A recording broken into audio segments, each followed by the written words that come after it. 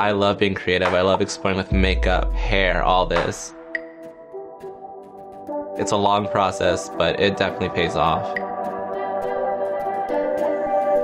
There's something rebellious about being a cis man and getting dolled up, putting on a wig, walking in the streets and going to my gigs and taking over the space.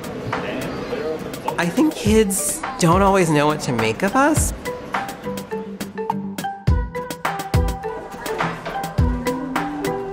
Things like gender are like the last thing on their mind. They look like mermaids and queens. Are we done yet? Hi, I'm Miss B. I am the drag queen for Drag Queen Story Hour this hour. Welcome! When I first heard about it, I was just like, where can I sign up? And I was part of the first few girls who started Drag Queen Story Hour in New York City. So when I put on my wig on my dress, like, I'm ready to go save the world. How many of you want to be a mermaid when you grow up? For me, I think Drag Queen Story Hour is just such a natural fit. It's like one of those ideas that's just so good that I'm shocked that no one had thought of it sooner. So what do you think a drag queen is? A queen of dragons. We really are. We entertain, we lip sync, we are funny. We're like clowns, but prettier. And I get to hang out with people like you. Isn't that awesome?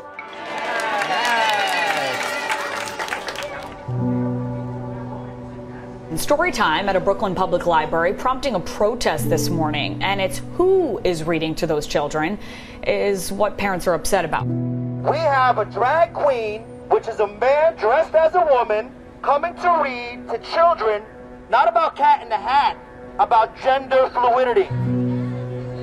I like to invite them in to see, before they judge a Drag Queen Story Hour. I love my wet shoes. I think there's just something about us being larger than life, and that's really what they react to. You get a lot of oohs, ahs, wows, and what's that? To kids, I think, you know, drag queens are princesses come to life or superheroes.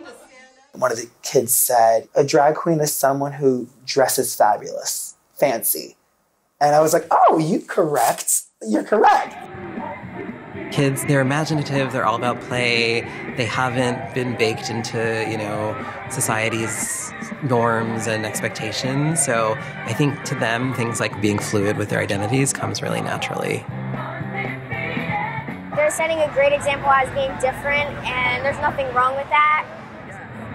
When I had my own son, I started going to these story hours at libraries, and I had my kid late in life. I'm queer. So to suddenly find myself in these really straight environments was fine. But I was like, what would this be like if this was queer? And I was like, Drag Queen Story Hour. Julian is a Mermaid by Jessica Love. From the stars in the sky to the fish in the sea. And Yulan felt loved. That book I love and adore tremendously. That book goes through variations of animals, people, shapes, color, sizes, and all that, saying that it's okay to be different and stand up for one another and kind of in bullying too in a way. Like how they read different types of books every time. Like sometimes they read books about feelings, sometimes about nature, sometimes fiction, sometimes nonfiction. But I just like how people in the books find a way to stop any war that might happen. Not only queer families needing queer-centric event to bring their family to, but so many straight families who are progressive are always looking for ways to introduce their kid to the larger world and raise children that are thoughtful and that value diversity. She loved it. She's never sat through a story time before without crying, and there was so much shiny stuff to look at. All of my kids have this flair for drama and really enjoy theater and dressing up, and I want to encourage that. Flash rainbows in the sun. I think a lot of people don't understand the difference between sex and gender, and they think that we're teaching 3-year-olds about sex.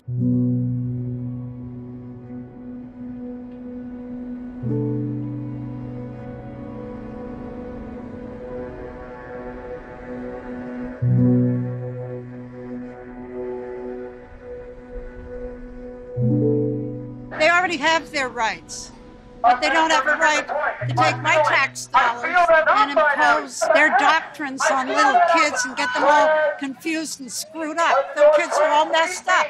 We need things to stay just the way they were supposed to be. The kind of change we need is for people to start listening to the Creator.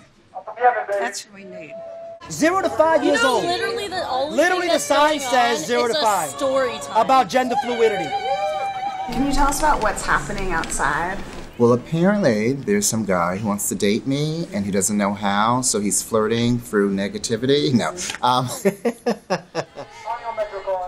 There's some backlash of people who are against the program and would like to see it shut down or not see it at the library at all. It's the second protest we've had in New York City in 3 years, but lots of the organizers in other places have hundreds of protesters at all their events. I had a death threat over social media, which was not super serious, but a little scary. And, you know, some of the right-wing media has picked up on it. This is a societal wrecking ball to destroy any semblance of normality, any semblance of basic human biology. And I'm sick of it. I'm tired of it right now. I can't handle it more. And the thing that, I don't know, scares me the most is just, like, in our crazy gun culture that, like, I'm sort of afraid, you know, that of what could happen if some crazy person came to one of our events.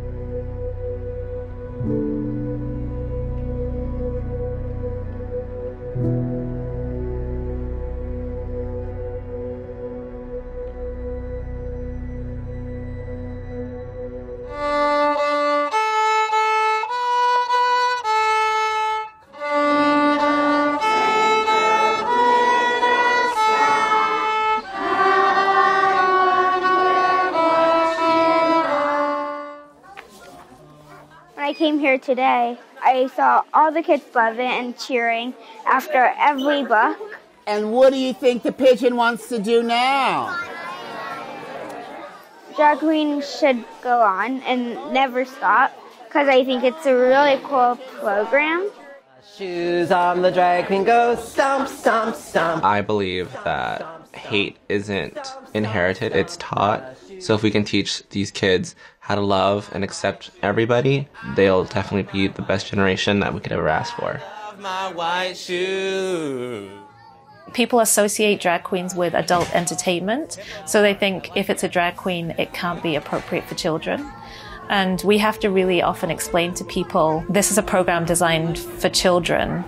It's a drag queen reading children's books, singing children's songs. There's nothing adult about it.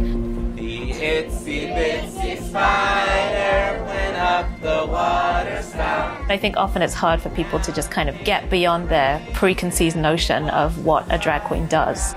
We're not trying to pull people to be drag queens.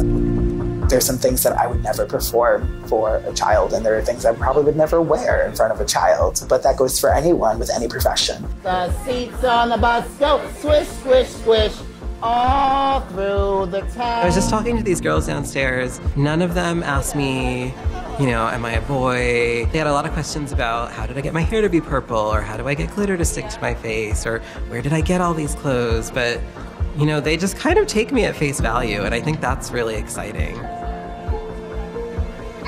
How she added the sea creatures and makes it extra pretty to me.